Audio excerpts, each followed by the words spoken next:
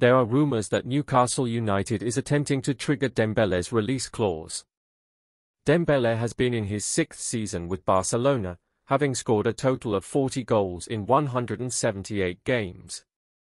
He remained a regular starter earlier this season, with 14 appearances in 18 La Liga games, before suffering a serious thigh tendon injury at the end of January.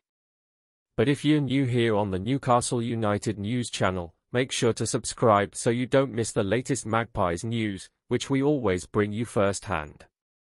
Also, don't forget to like this video so that YouTube keeps delivering you the latest Magpies news. The French international still hasn't returned almost 2 months later, but despite his concerning physical issues, the English elite believe he could represent great value due to his contractual situation.